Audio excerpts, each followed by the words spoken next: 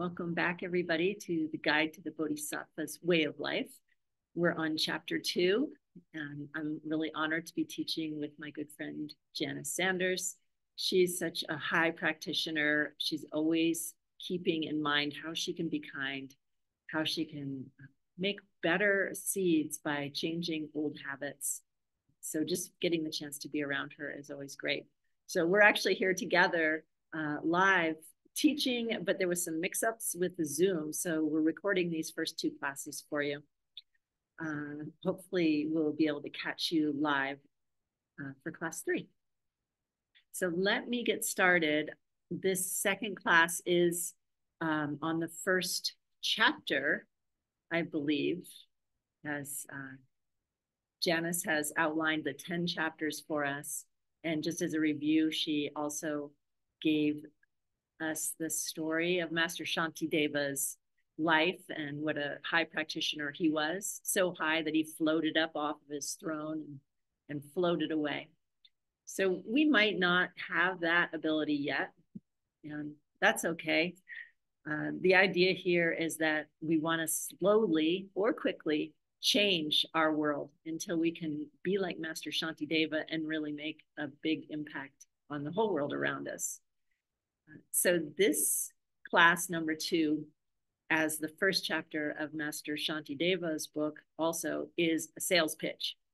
This is the chapter where we get you excited about wanting to become a bodhisattva. What is a bodhisattva and why would we want to put the effort in? How can we inspire you? How can Master Shantideva inspire us to want to become bodhisattvas? So I'm going to start off with one of the verses from his book, The Guide to the Bodhisattva's Way of Life. What kind of goodness could there ever be other than the wish for total enlightenment that could overwhelm those negative deeds of dreadful and awesome strength? Janice started talking about this a little bit too, about how we have an expiration date. That's one of the problems that we have. But in my world, I see a lot of other problems going on. For instance, violence in the world, people hurting each other. And out in the news, we hear really horrible stories that are just unimaginable cruelty and violence going on, different groups hurting each other. And even in our own town, we see people who are living in extreme poverty, living on the streets, having all kinds of problems. And even in my own heart, when I have a good life, the food and shelter that I need, even people around me who care about me and I love, I have sadness sometimes and pain in my own heart. And that's what this course is all about, is that we have to change our own heart if we want to change the world around us. So let's take a look at what the word bodhicitta means. A bodhisattva is the embodiment of bodhicitta. It's what they are on the inside, in their heart. And the word in Tibetan, which can sometimes give us some good clues as to what this word really means, is Jangchub Semki. That's the Tibetan. And I'm not a Tibetan scholar. I'm not a Tibetan speaker, but I want to be able to give you some words in case you are someone who's going to become a Tibetan scholar. So forgive my pronunciation for those of you who already are working on it, or maybe you're already born naturally good at Tibetan. So what this meaning of bodhicitta is, in the translation, the direct translation is enlighten and mind develop, Jangchub Semki. What it means is that we have the wish, right? So we're going to give you a definition of that wish here a little bit later. It comes in a couple of slides. But there's a wish that we could be that person like Master Shantideva, who could help, who could feed everybody out of a bowl, who could make a difference in the world, who could really help people. And the way that we do that is by developing our own enlightenment and our own enlightened mind. In order to be able to understand why having bodhicitta is so important, we need to do a little review about the 5 paths or stages of spiritual development that everybody goes through. The 5 paths, the word paths really means a realization. So we have these different steps that happen in order for us to get from being a being who is suffering and unhappy, having a lot of problems, getting sick, dying, having everything wear out, all the good things in our lives wearing out. How do we get from there, plus seeing everybody in our world going through those same things, to that being who can really help everybody?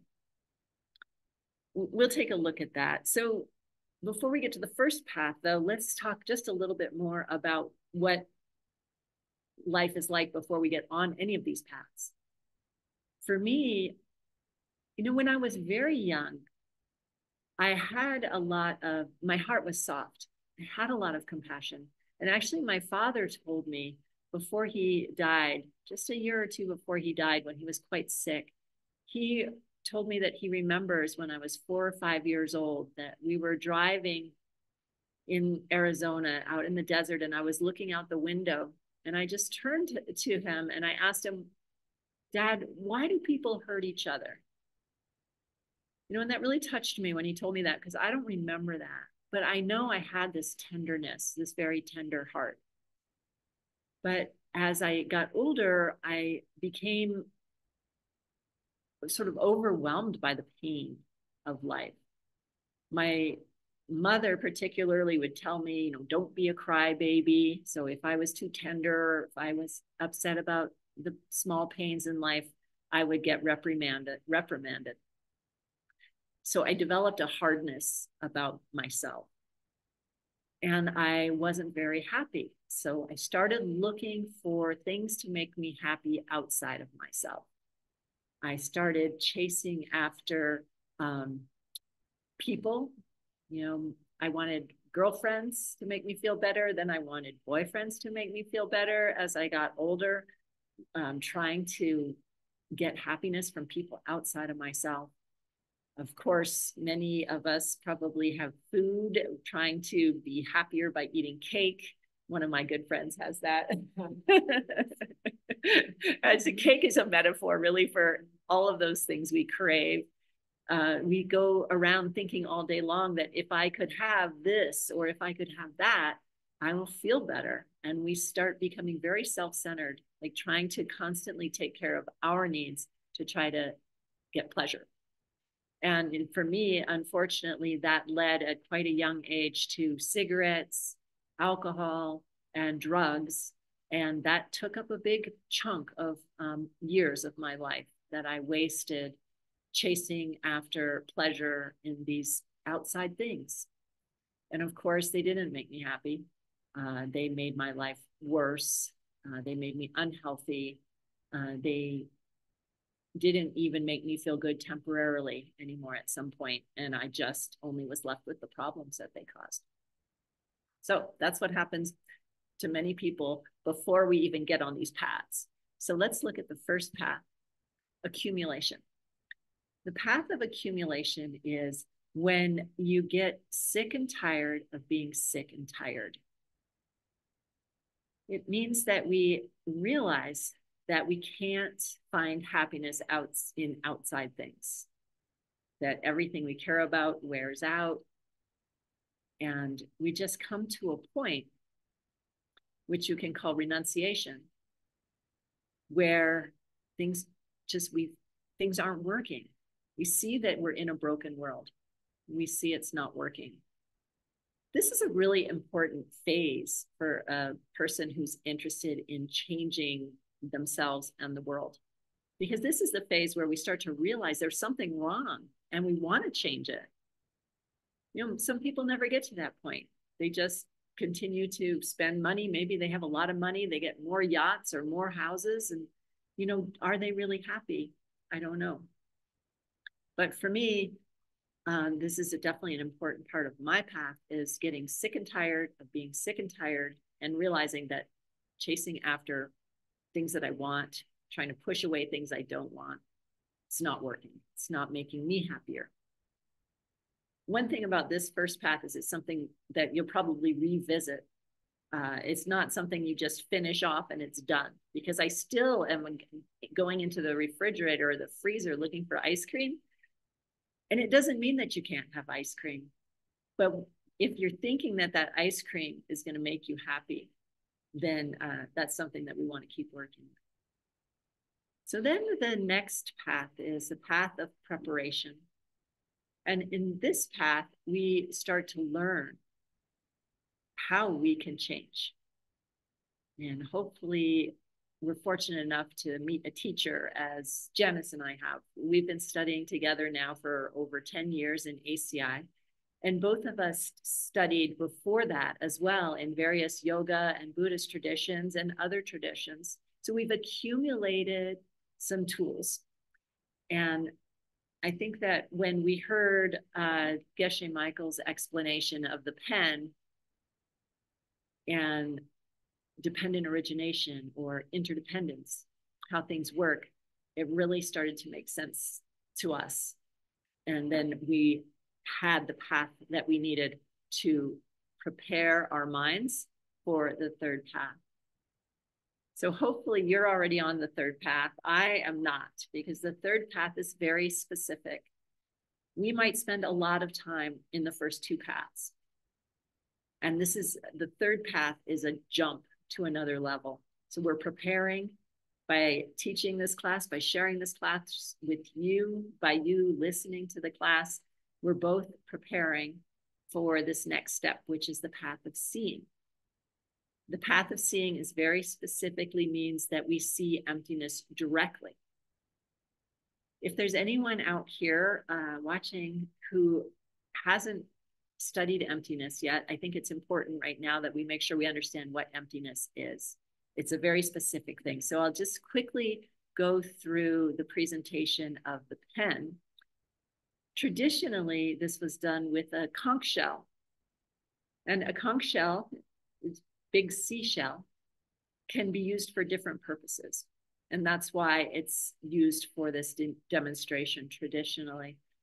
But we don't have conch shells around anymore. The old teachers of old in the temple, it was one of the items that might be sitting around in the temple.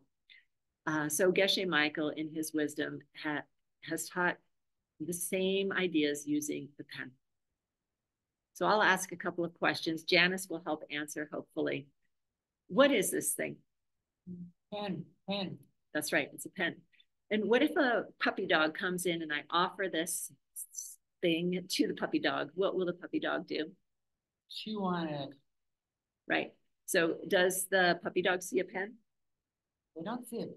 No, they don't see a pen. They see a chew toy, something to chew on. So let me ask you, who's right? The human who sees the pen or the puppy dog who sees the chew toy? Well, I think they're both right. Janice says that they're both right, because the puppy dog can chew on the pen and get satisfaction, and I can write a love letter to my boyfriend. So they're both right, equal rights.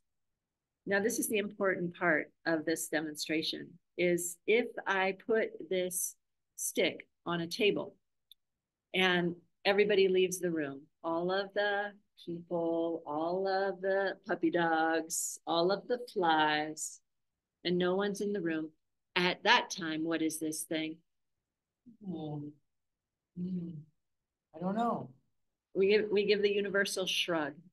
So when no one is looking at this thing, we can't say, is it a pen or is it a chew toy? But if the human comes back in and they see this pen, stick, what is it then? It's a pen. That's right. And if the puppy dog walks in and they see this thing, then what do they see? Something to chew on. That's right. So the reality of this stick, what it is to each individual, is coming from the person observing it. It's not coming at the person or the dog. Otherwise, we would all see the same thing. So the emptiness is when nobody's looking at it. What is this thing? So I'm going to stop there for a moment. There's more to the story about the pen, where it really is coming from. We're going to talk a little bit more about seeds later. But the important thing is to understand that the object doesn't have any inherent value from its own side. Sometimes we use a yelling boss. I know when you look at the yelling boss, one person sees the yelling boss as a jerk. Someone else sees the yelling boss as finally giving the other person in the office what they deserve. So we're all seeing something different. And that's what emptiness is. There's nothing already there occupied from its own side. Seeing emptiness directly is a very specific circumstance where we're in a deep, deep state of meditation. And for about 20 minutes, we actually leave the desire realm where we're chasing after things, always trying to get something. And our consciousness is able to perceive a higher reality, that there is nothing that's not coming from our own projections. It's an experience that's very hard to describe, and I haven't done it, but I can tell you that they say that there is no concepts during that time. You can't even think. I'm seeing emptiness directly during that time. It's like water being poured into water. That lasts about 20 minutes. Now, if you have bodhicitta, and that's why we're going through this, if you have bodhicitta at that time, you have some very special things that happen about your heart opening. So we're going to get into that a little bit more later. But let's finish with the 5 paths first. The 4th path is after this 20-minute experience, there is the path of habituation. And this traditionally is said to take 7 lifetimes of getting used to what you saw. You saw that things are not coming at you, but the whole world is coming from you, from the projections of your karma, forced on you by your past thoughts, words, and deeds. And it takes a while to get used to that and to change your behavior. Luckily for us, we can start changing our behavior just based on the intellectual understanding. We don't have to wait till we see emptiness directly. We can try to change just based on understanding it. So that's habituation. That goes on for 7 lifetimes or less. They say you're on a conveyor belt. You're going to definitely make it to this next stage, this 5th path, which is called no more learning. It comes in importantly again now, whether you have bodhicitta or not, because you don't have to have bodhicitta to get to no more learning. It would be called nirvana, in a lower enlightenment, or nirvana, if you're not a bodhisattva. But if you are a bodhisattva and you've gone through this process of developing bodhicitta, then you become a Buddha. That's my sales pitch. We need to have bodhicitta. We need to be a bodhisattva so we can get to total enlightenment, which is Buddhahood. And Buddhahood is an incredibly important place to reach because we have an omniscient mind and we'll know exactly how to help people. We also have a body that can go out to a billion places at once. So not only do we know how to help people, but we can go directly to them. And if they're ready and they want help, then we can help them. Those are just a couple of qualities of Buddhahood that are attractive. So let's get to that definition of bodhicitta. This definition is according to Lord Maitreya. And this is one that you should memorize. If you're doing your homework, it's on your homework and quiz, I believe, as well. It's easy to memorize, and it's a really important thing to keep an idea about what it is and think about it. So bodhicitta is the wish to achieve total enlightenment in order to help all living beings. The wish to achieve total enlightenment in order to help all living beings. In Tibetan, that's Semke Pani Shendun Chir Yangdak Sokpe Jangchu Du. We're going to talk more about what this means. Why is this so powerful? But it begins to give you this sense of this quality that we want to develop. If you are someone who wants to help others, and I suspect most of you listening to this, if not all of you, are, you want to help others, not just people, but animals and all the beings that we share this world with. You have to know what to do. And if you're like me, we don't know how to make things better. So the way to be able to make things better is to become a Buddha, because then we'll know how to help. So that's why these two things go together. Wanting to help fuels our journey of going to the highest state that we can. And also trying to get to that higher state gives us the ability to help people along the way, which helps to create the causes for us to keep going higher and higher, creating an upward spiral. We're going to talk just a little bit more about the two parts of the path of seeing. This isn't on your homework, but Geshe Michael talked a lot about this when he originally taught this class in the 1990s. And so I just wanted to make sure to impart with you the information that he also thought was important about becoming a bodhisattva. So when you see emptiness directly on the path of seeing, which is the third of the three paths, you become an Arya. That's the name of it, someone who's seen emptiness directly. It's also sometimes known as a stream enterer. And Arya, the word Arya in Sanskrit actually means like noble one. And yeah, so, my name, I was going to say, my name, Alix, means noble in, wherever you look up on the internet, what does your name mean? And apparently that has to do with the same definition. So I thought, oh, good. That's a, a good sign. I can make it to become a stream enterer where I'm on the conveyor belt and can't be stopped from reaching my final goals. In Tibetan, that's Nyamshat Yeshe. And then what happens after, which is also on the path of seeing, is called the aftermath. And this is where I'm going to give you a little bit more details about the direct experience of bodhicitta.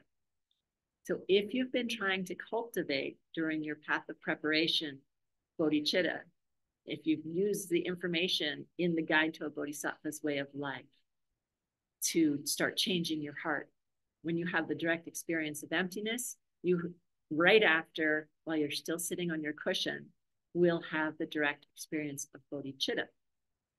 So you have to be in the Mahayana track, the track to reach total enlightenment by going through this path of the bodhisattva to have this experience. And it is said that what happens in that moment is almost a physical experience of feeling your heart bursting open and seeing the beings, not only on this world, but in the entire universe, seeing each one and knowing that you're going to be the one who can help them. It's a feeling which I can't describe because I've never had it, but I want to give you a small example of a little tiny glimpse of bodhicitta that I've had a couple of times, and maybe you have too had something like this. I had a very sad experience happen a couple of years ago where my dog got run over by my friend. We were just, parked. Our cars were parked, our dogs were around, and she got in her car to move her car. And my dog was run over, who I had a lot of love for. We were very close, my dog and I. And when I realized that my dog was dead and I couldn't rush her to the vet, which was what I was going to do. Then I went to rush her to the vet, but she wasn't alive anymore. I couldn't rush her to the vet. And my friend was just so I could see how distraught she was. And, you know, I didn't have to think about it. I didn't have to do anything, but I just gave her a big hug and, you know, told her it's okay. And I had so much compassion for her, even though I had lost a loved one. But my heart opened to her pain and her, you know, just the distraught feeling that she had from having killed this dog and her friend's dog. So that's just like one example of where it's spontaneously wanting to comfort and help somebody. So it's a tiny example of what it could be like. And, you know, it felt very beautiful because it was in a moment of sadness and grief, but it felt like this huge moment of like peace and love. And so I think that this feeling of direct experience of bodhicitta is something we can't really describe, even maybe if you've had it, but certainly if you haven't. But just try to imagine some type of immense love for all beings that just fills you with peace, joy. So that happens. And then there's more in the aftermath, which is called Geshe, which happens for about 24 hours. And during this 24 hours, we experience the 4 Arya truths, which each of the 4 has 4. So there's 16 different experiences we go through. And this course isn't really geared toward teaching that. But there are some things about it, the direct experience of bodhicitta, which are very critical to, that's when you really become a bodhisattva. Until then, we're wannabe bodhisattvas. We're trying. But when you have this experience, then you are a bodhisattva. And you also know, you see during that time how many future lives you'll have before you reach your total enlightenment, before you reach Buddhahood. You lose all doubt in the path. You know that there is a way to do it, and you know that you're going to do it. So those are just a few of the amazing things that happen on the path of seeing, which will totally transform you. But we have to have that developing bodhicitta so that we can see emptiness directly. As Janice said, that's our goal. Seeing emptiness directly is the gateway to start this conveyor belt process to Buddhahood. As if we have bodhicitta, we reach Buddhahood. If we are on a different track, we reach nirvana. I think there's some slide about nirvana, which I can share with you later. Oh, here, it's the next topic here. There's 2 options for the path of no more learning. One is nirvana, which makes you an arhat. And an arhat is somebody who has permanently ended their mental afflictions. No more disturbing emotions forever, just done. So that's something that we all will do, even if we're going on to Buddhahood. We have to reach that moment where we've ended all of our negative mental afflictions.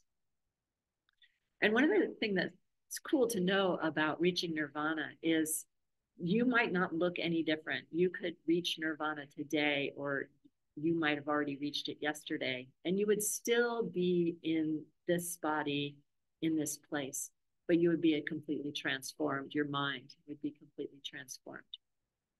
Whereas the option 2, for those of us who are going to be reaching Buddhahood because we have bodhicitta, remember this is a sales pitch about why you want to be a bodhisattva, your body completely transforms into a body of light that doesn't get sick, doesn't die, and can emanate to help everybody everywhere. And your mind, you end all the obstacles to omniscience so that you have that mind that knows how to help people, knows everything in all 3 times, they say. So here's another homework question. There's 2 forms of the wish for enlightenment. So remember the definition of bodhicitta, the wish to reach total enlightenment for the benefit of all living beings. That wish can have 2 kinds. So that's the definition of bodhicitta, the wish for enlightenment, short definition, very short. And it's also sometimes just called the wish. So there's two ways you can have the wish. One is the wish in the form of a prayer. And this is said to be like getting ready for a trip.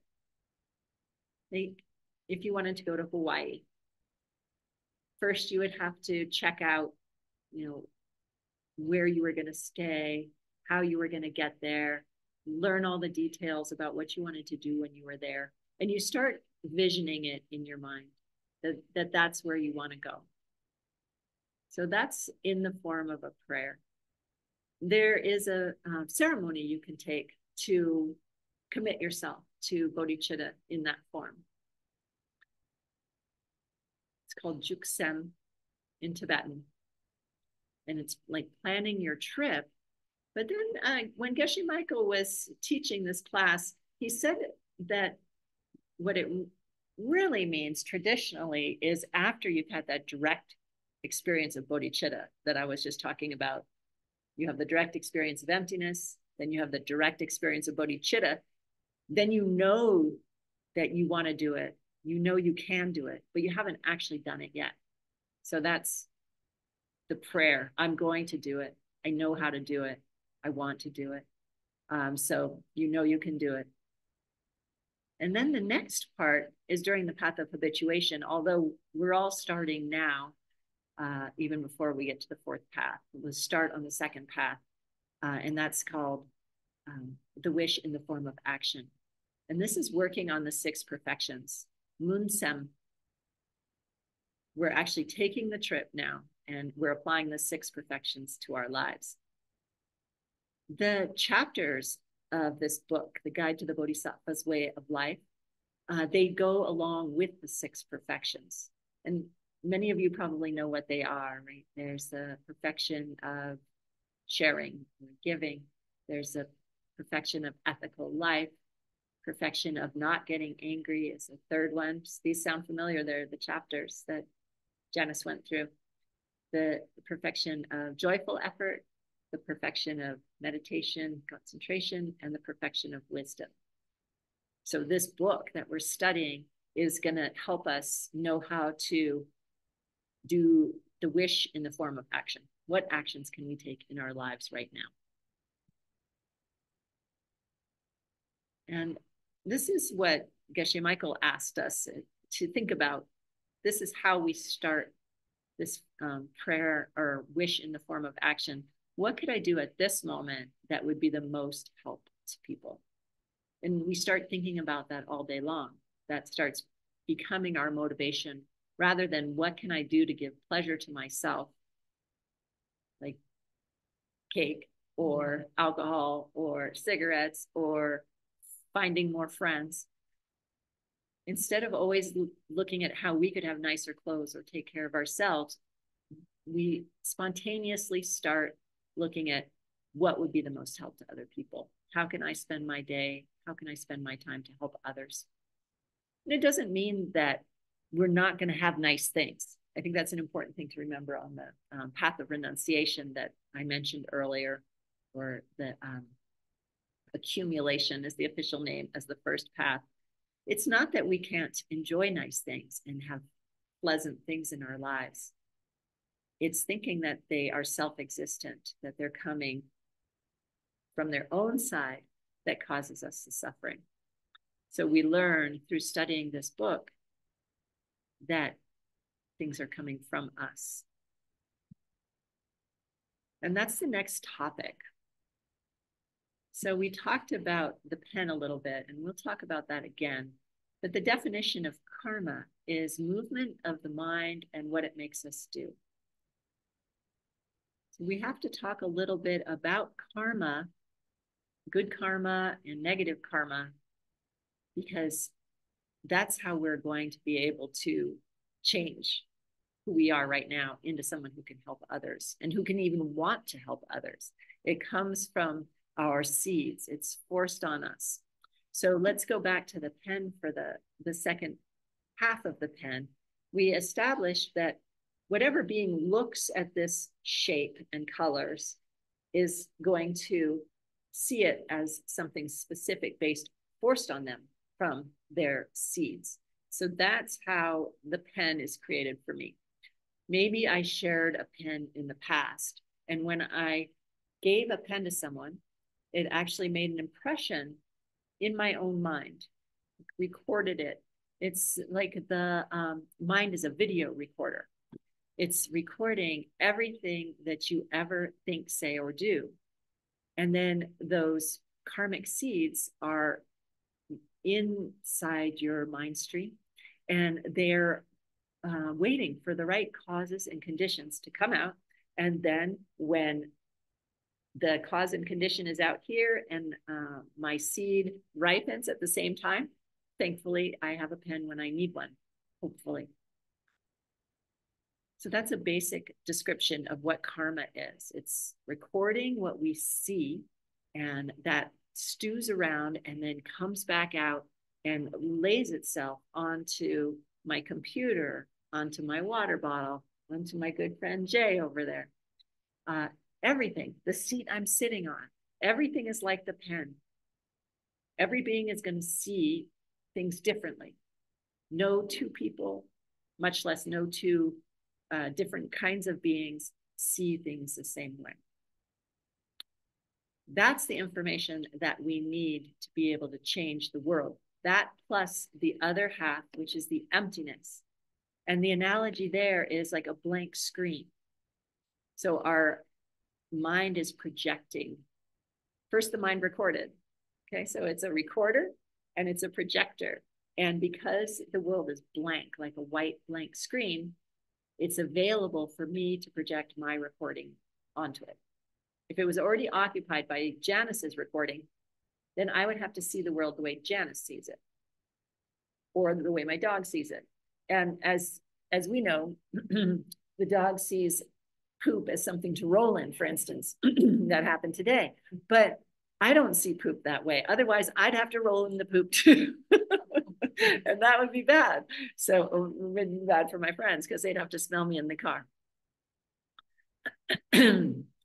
So when we understand, when we begin to understand about karma, then we know that what we need to do to change our world is to take up good actions and give up the negative ones. And this, back to the sales pitch, bodhicitta, this wish is perfect karma.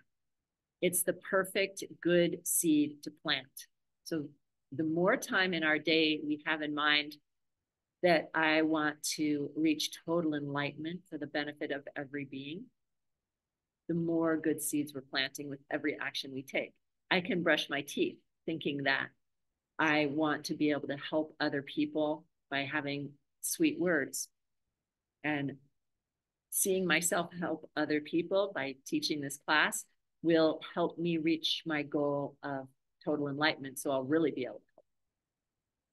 So small actions all day long done with bodhicitta are the perfect karma that we can be planting. Here's another quote from Master Shantideva.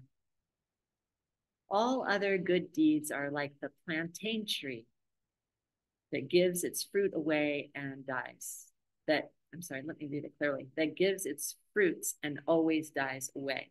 The wish for enlightenment, though, is an evergreen that never dies by giving its fruits, but rather ever increases. So this verse from Master Shantideva's book gives us that sense of how bodhicitta is a self-perpetuating upward spiral. It just starts growing into this beautiful energy that will help us reach all our goals. And that brings us to another homework question. It's homework question 3. There's some beautiful metaphors that Master Shantideva uses to help us understand bodhicitta a little bit better. The first one he says is that the wish is like an alchemical elixir, which can change our inferior body that we have now into the supreme body of a Buddha. We already talked about how this body gets sick, it dies, it has problems. And if we can make it through the 4 paths to the 5th path path of no more learning with bodhicitta, then we reach Buddhahood. And the Buddha has a light body, a body that never has pain and is always able to help others. So that's how the wish can change our body. And the second metaphor is that the wish is like a precious jewel, which is difficult to find and able to clear away the poverty of living kind. So this is interesting because is it saying that there won't be any poverty if we have bodhicitta or even if we become a Buddha? Well, I still see poverty in the world, even though there are Buddhas. And that's a classic question that is asked in the on the debate ground, I guess. It's been debated in the coffee shop with my friends. And the answer is that it depends who's looking. But maybe for the bodhisattva who has achieved bodhicitta, there won't be any more poverty in living kind because of the way they see the world with love and the way a Buddha sees the world. So why is it like a precious jewel? Because we can wish for anything. It's difficult to find this precious jewel. Maybe, I'm sorry, maybe it didn't say a wishing jewel. I was going to talk about the wishing jewel, but it just says that it's a precious jewel, difficult to find. So it's the analogy is that it's so rare. So rare, and then when we find it, it can clear away all the poverty. And then the third one is that it's like an evergreen tree, and that was the verse that we did on the last slide. It keeps bearing fruit. The goodness never ends because every time we have the wish, it's self-perpetuating, increasing the goodness. So more goodness comes instead of wearing out, it grows. And the fourth one, the wish is like a great warrior who's able to protect one from great fear and danger. And so I have this firefighter here who's kind of a warrior protecting others. And it's nice to think of that analogy as of a warrior. We talk about peacock warriors or people who are on the path of the six perfections. So we're not a warrior in the sense of being violent, angry, or hurting anybody. We are developing this ability to be powerful in protecting others. And how do we protect others? By changing our own karma. When we stop creating negative karma and start creating good karma, we change our own heart and mind, and we change the world around us, eventually becoming a Buddha who can really protect others. I think there's one more. So now my same picture is an analogy for this fire. It's an image of the fire. The wish is like the fire which comes at the end of an eon. They say that the world's end in a giant fire that burns everything away in the ancient texts. It says that. But instead of burning away the world, this fire of bodhicitta is able to burn away all your bad deeds without any difficulty at all. If you're like me, even in this time of life, my lifetime that I can remember, I've done many bad deeds, many negative things. And those negative things are what are ripening and projecting out and causing me to see war, sickness, hospitals full of people, my parents dying, my dog getting run over. They're all coming from my negative deeds projecting outward. So it's very encouraging, back to the sales pitch, that if I can develop bodhicitta, then I can burn away all those bad deeds. We're going to talk more about burning away bad deeds in the next class. Now there's some more metaphors here that come from the sutra called Stocks in Array. A sutra is a text or a verbal teaching actually given by Lord Buddha. It was written down later, but these are the direct words. coming from the Buddha when it's called a sutra. Most of the time. There's sutra can also mean a short book, like the Yoga Sutra was not spoken by Lord Buddha. That's just sutra in the sense of a short teaching. But for the most part, when you see sutra, that means it comes directly. It's not a commentary. So he says that the holy wish is like a seed, a rich field, a wish-giving vase, and a sword. So on your homework, it asks you to explain each of these. So let's just think about it together. Now, why would it be like a seed? What do you think it's a seed for?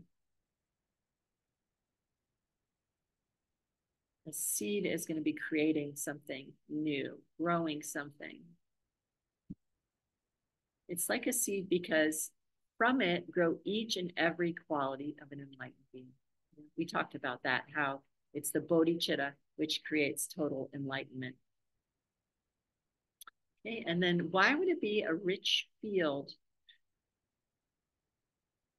Again, it has this metaphor, right, of like being able to grow or birth something amazing. It's a rich field. The wish is like a rich field of soil because it makes all the good qualities of living beings grow and increase. That's that self-perpetuating upward spiral. You can put these answers in your own words. I did take these mostly from the answer key, might have changed them slightly. But think about each one of these. You can meditate on these.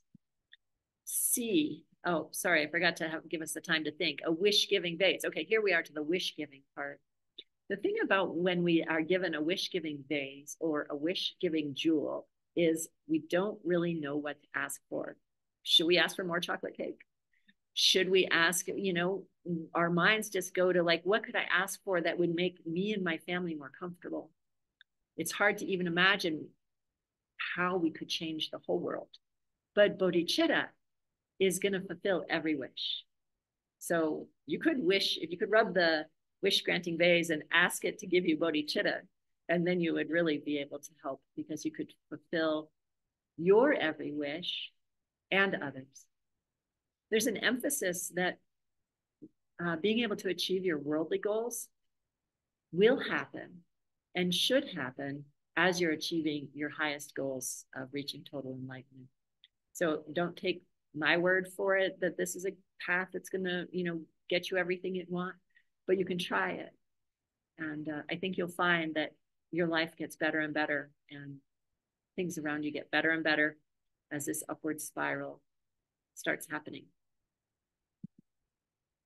And the wish is like a spear because you can use it to defeat the enemy of anything related to the mental afflictions. So that's back to the warrior image. The warrior protects.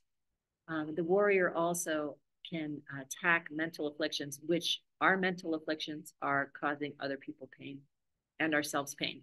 So we want to spear those mental afflictions and get rid of them forever, so we can become an arhat and a Buddha. The last two questions on the homework we've already covered. We've already talked about them a little bit. So let's just review, make sure that we're clear on them. One of them is, how does the wish destroy bad deeds and prevent a lower rebirth? So we really didn't talk about the lower rebirth part, but how does the wish destroy bad deeds? Well, we know that when we have the wish to help others, that then we start looking for a way to do that. So by stopping to create negative karma and starting to plant positive karma, it will do these things. It will destroy bad deeds, and it will prevent us from going down again because we change our collection of karma. We're going to talk a lot more about negative deeds in the next class, class number 4. Class number 4 and 5 are about how to destroy bad deeds. But having the wish is going to cause us to want to end those negative deeds. And we're going to use the 4 powers to do that. And we're going to learn those a little bit later. And we're creating good karma. One of the ways is by taking vows and keeping our vows carefully. So that's question 5 is we create good karma by keeping our vows carefully. We end our negative deeds using the 4 powers. But we want to do it because we want to reach total enlightenment for the benefit of others. And then question 6, I really love this question. And that is, the wish is to help an infinite number of beings. And we do that by being the highest kind of being we can conceive of. And it's these 2 very powerful ideas. An infinite number of beings, the most number of beings we could possibly imagine, and becoming the highest being we can imagine, and holding those 2 things as how we can help the world. We can help the world by becoming this highest being, help the infinite beings. The power of wanting to do that creates the karma for a pure world in the future. So it takes the power of these 2 things, wanting to help infinite beings and wanting to be the highest being you can. Putting that into action, using the 6 perfections, creates the karma for a pure world in your future. So I think that is the end of the sales pitch for Bodhicitta. And we'll be stopping the recording, and we might do a little bit of class 3. We'll talk about that, but we'll see you soon. Thanks for tuning in, and look forward to seeing you again.